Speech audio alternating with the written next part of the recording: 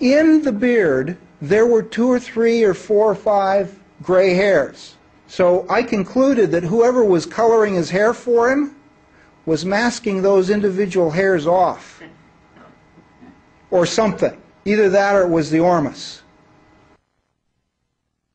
Another example, this is a cat named Tut. Tut was born around April of 2003. Dana, his person, found him in May of 2003. He was about 6 weeks old. He'd lost his mommy. She probably got hit by a car or something, and he was pretty well starving. And when she got him, he cried day and night till May 26th for 3 or 4 days, the first 3 or 4 days that he was there. And she wanted to get some sleep, so she put him out on the back porch. And just so that he could get outside if he had to do his business, she opened the door of the back porch so that he could get in and out. Well, that night there was a terrible windstorm. This was in North Carolina. Terrible windstorm. And it was so much of a storm that it blew her shed. It blew the roof down. When she went out the next day, the roof was collapsed. And the cat was nowhere to be seen, but she went out and called, and here comes this little cat dragging its tail, which was just held on by a thread. That was the tail that it dragged in. It was just held on by a thread of skin. And you can see it's about 5, maybe 6 inches if you stretch it out. 6 inches of tail. And there was a little bit of a stub of the tail left. Maybe the cat got caught in the garage when the roof collapsed and that cut his tail off. I don't know. We don't know how it got cut off. That's the stub. That's the scab that came off of all of the remainder of the tail. That's all that was left of the tail, was that little 1-inch stub of tail. Well, she knew about the Ormus at this time, and she had some hand cream. So she started feeding it to this little cat. And here is a video. Let's see if we can get this thing to run here.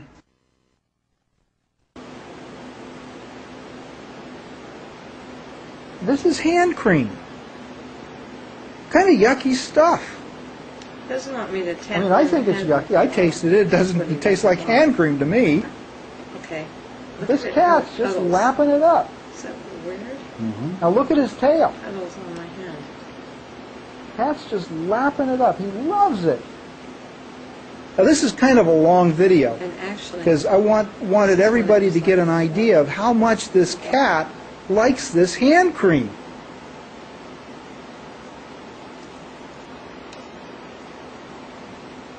This was all shot in one continuous label so that it's visible. Video.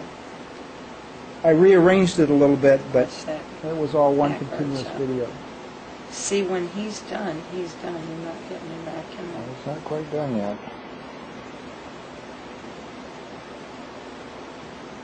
Every time you think he's done... He doesn't like me to drip it when he's drinking. No. I was trying to do it so you could get drops goes back to falling it. in as No, he was it's fine. sucking it out. There you go.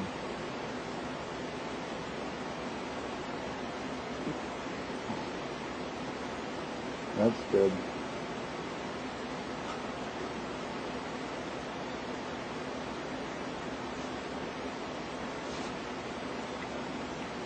Think he's done? Tut. Just don't grip it on me, he said. Just don't grip it on me.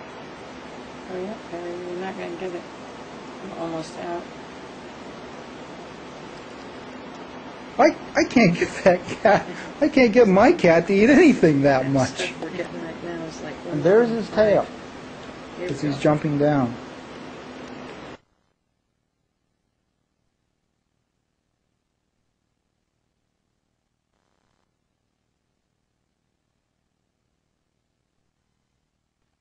This is the new tail that grew. In this picture, this is about where his tail would have been. All of this is new. Notice this little red thing on the end. They're undifferentiated cells. They're the kind of cells that a fetus has, but you don't expect any adult animal to have, or anything outside of the womb. These undifferentiated cells, they would start to form at the tip of the tail, and the tail would grow. The tail has gotten about an inch longer, she says, even than this, and still seems to be growing. And notice right at the end, I didn't get a picture of it, but she says that sometimes right at the end there's a little white thing, and that's the bone, growing a new bone. Now what is this about the equivalent of? The tail has bone, muscle, ligaments. It's a fully articulated appendage. In fact, it's got more joints than a finger, and it's more articulated than a finger. Tail is really a remarkable part of an animal. All of our skeletal and muscle is represented in the tail. So if you can grow a new tail, if you're a cat, you can just about grow anything new. This has never happened before to my knowledge. There's never been a mammal that grew a new appendage like this. This is the first. So here's the pictorial photographic evidence. And there's the new tail at the top, the stub of tail in the middle, and the old tail that came off. You can see from this picture that the new tail in this picture had almost regained its full length. It should be, when it's fully done growing, it should be twice as long as the old tail, because the cat was just 6 weeks old when he lost his tail.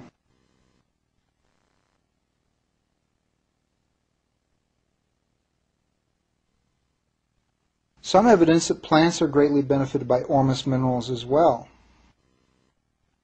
Notice the giant walnuts in the picture.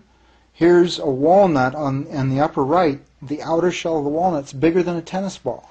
And the one in the middle is almost as big as a tennis ball, a lot bigger than a golf ball, which is more typically the size of a walnut. And notice the one in the lower left, that one was grown on a nearby tree.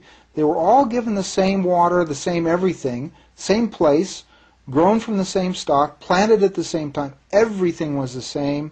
The only difference was that the center walnut was grown with Ormus and the other ones were not. He planted 7 trees, 2 of them a year before, and 5 of them that same year, or 2 of them a couple years before, and 5 of them the same year.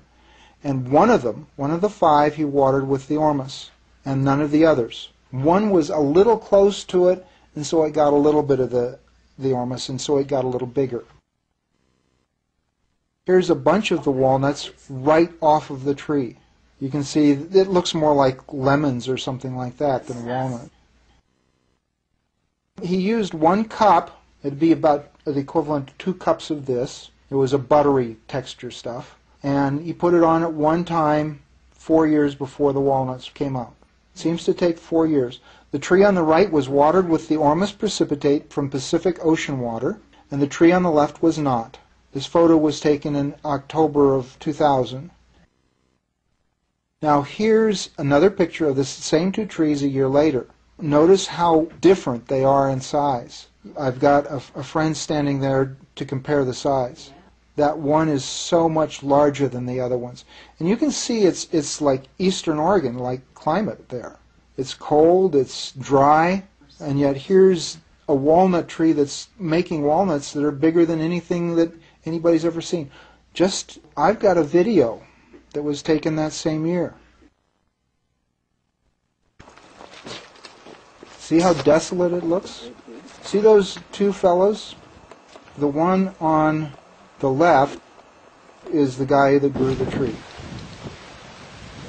And there's the walnut on the tree itself, and I zoom back, and you can see it, it doesn't sound real warm there. It's pretty windy when I was there on that day, chilly. And there's the tree, and then over here on the right, you can see some more walnut trees. Those were planted at the same time.